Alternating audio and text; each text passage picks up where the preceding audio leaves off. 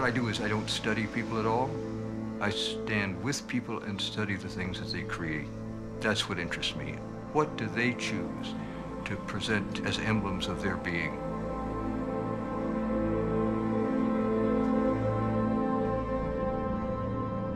Art might be the telling of stories.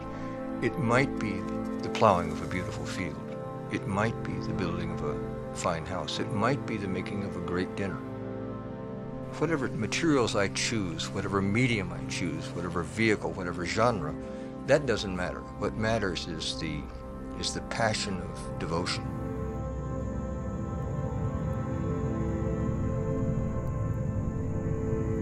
Call it art, call it folklore, but that's what it is, a momentary fulfillment of what it is to be human.